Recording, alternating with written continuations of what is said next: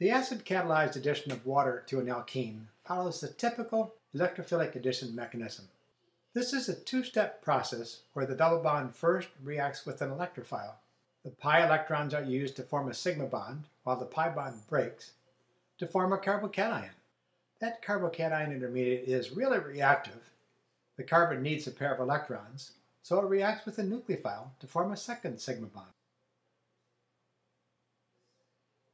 Overall, we have 1,2 addition. The electrophile is added to one carbon, and the nucleophile is added to the adjacent carbon. There are two special factors we need to think about. One is regioselectivity, and the other is stereochemistry. With regard to regioselectivity, the question is, does the electrophile bond to the left-hand carbon or the right-hand carbon, or both carbons? Is there a preference or not? With respect to stereochemistry, we have to wonder if E, C stereoisomers of the alkene make any difference in the outcome in the product. And we have to wonder if the product actually makes stereoisomers.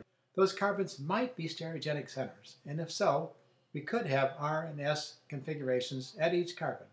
We'll have to keep both of these things in mind as we look at specific reactions like the addition of water. The addition of water to a double bond can be accomplished by using sulfuric acid together with water. It's worth remembering that sulfuric acid fully protonates water, so when we put those two together, a proton from the sulfuric acid is transferred to water. This forms H3O+, which is the actual electrophile in the hydration reaction we're talking about now. I'm going to write H3O+ here as the actual reagent. And that's the electrophile that's involved in the first step. The pi electrons form a bond with the proton, while these electrons stay with the water molecule. In a second step, the carbocation reacts with water. That water is a good nucleophile. It has a pair of electrons to use to form a sigma bond reacting with that carbocation. And that oxygen has a positive charge because it has one too many protons on it. When it donated a pair of electrons to form the sigma bond, it picked up that positive charge. The proton is lost to water, acting as a base, in a final step. And the byproduct is H3O+. Notice we start this reaction by a step that consumes H3O+, and we finish the reaction in a step that regenerates it. H3O+ is a true catalyst. Now, we said we should keep our eye out for regiochemistry and stereochemistry considerations. So let's look at that product. The product doesn't have a stereogenic center at either carbon, so there is no stereochemistry question here.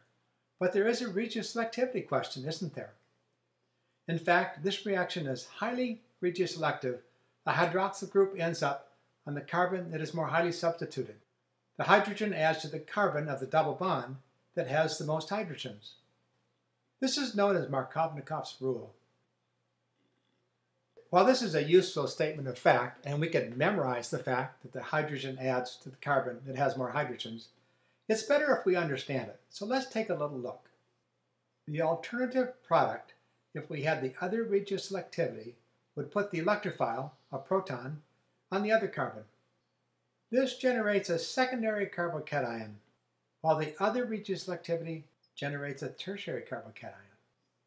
Tertiary carbocations are more stable, so they're preferentially formed. Looking at this in terms of the energy diagram, I've drawn out the energy curve for addition as we actually observe it. It forms a tertiary carbocation by the proton adding to the carbon that already has more hydrogens. In terms of the reaction, as you see it down below, it's the light-colored carbocation that's formed. The alternative is shown in bright blue on the right. It's a secondary carbocation. Secondary carbocations are less stable. They're higher in energy, and that turns out to mean that their transition state leading to their formation is higher in energy. This is in accord with Hammond's postulate, which says that when we have endothermic reactions, the transition state to form what we're making looks a lot like that product that we're making. So the transition state looks a lot like a secondary carbocation or a tertiary carbocation. And because alkyl groups stabilize carbocations, they also stabilize the transition state. Because the transition state has a higher hump, the activation energy that must be surmounted to make the secondary carbocation is greater, so the reaction is slower. In fact, it's so much slower that this reaction is highly regioselective. The reaction forms the tertiary carbocation almost exclusively. So on the basis of energetics, as well as what we actually observe, we can rule out the formation of the secondary carbocation. The reaction is highly regioselective. Well, this reaction doesn't have any stereochemical implications associated with it. But let's look at a case that does. This alkene has EZ stereoisomers, and I've drawn the Z stereoisomer. Let me write the hydrogen in this molecule just for emphasis. That has the Z stereochemistry.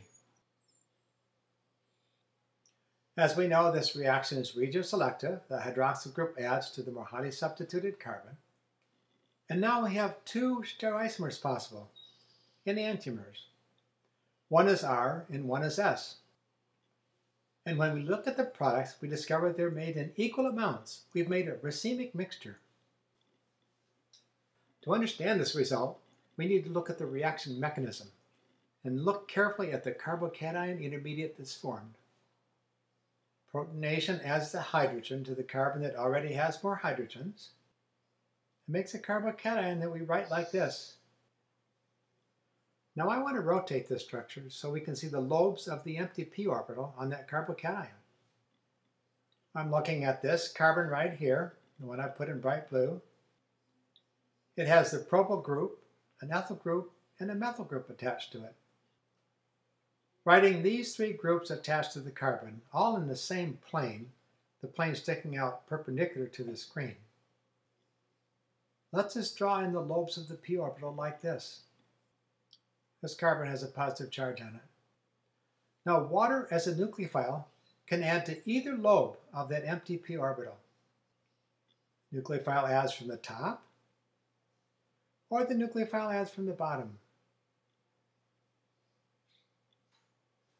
One makes the S enantiomer, the other makes the R enantiomer. Because approaching from the top and the bottom is equally probable, we make a 50-50 mixture, a racemic mixture of the two enantiomers.